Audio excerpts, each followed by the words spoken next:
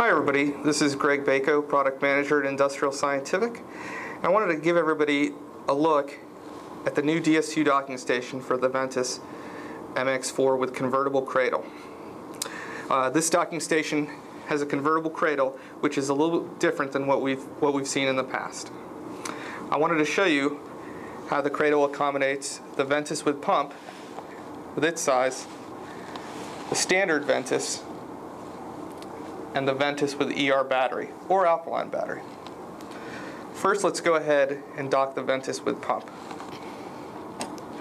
Start off by opening the door, and when you open the door, you'll see that there's a spring-loaded lever and also a lever that in this position you'll see the fan.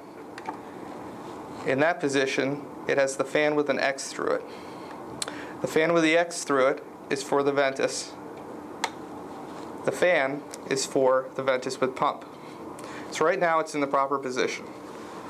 We'll go ahead, drop the instrument down into the bottom and push it back into the cradle. Close the door and we're off and running. Next I'll show you how this instrument also accommodates the different sizes of the Ventis. First, we'll go ahead and flip the lever, and we'll take off the pump adapter. You can actually just let it lay there off to the side.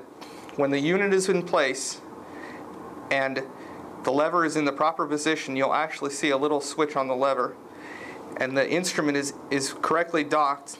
It'll read the instrument and know whether it's a Ventis or Ventis with pump and send the gas to the appropriate port. So we'll start off with the standard Ventis. Drop it in, close the lid, take it out.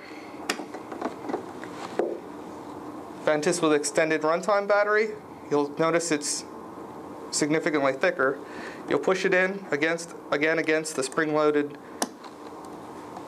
lever and then just drop the lid. That's it, everybody. That's the convertible cradle. Thank you very much for watching.